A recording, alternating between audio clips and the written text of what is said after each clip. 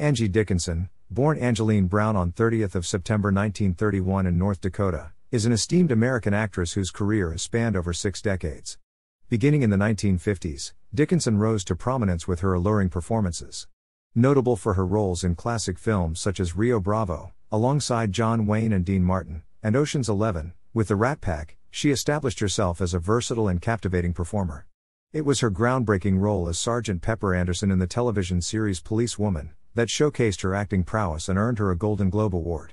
Dickinson broke new ground and paved the way for other women in the industry. Throughout her career, she demonstrated her versatility by seamlessly transitioning between genres, including crime dramas like Point Blank and Dressed to Kill. Her performances were marked by a magnetic presence and a nuanced approach to her characters.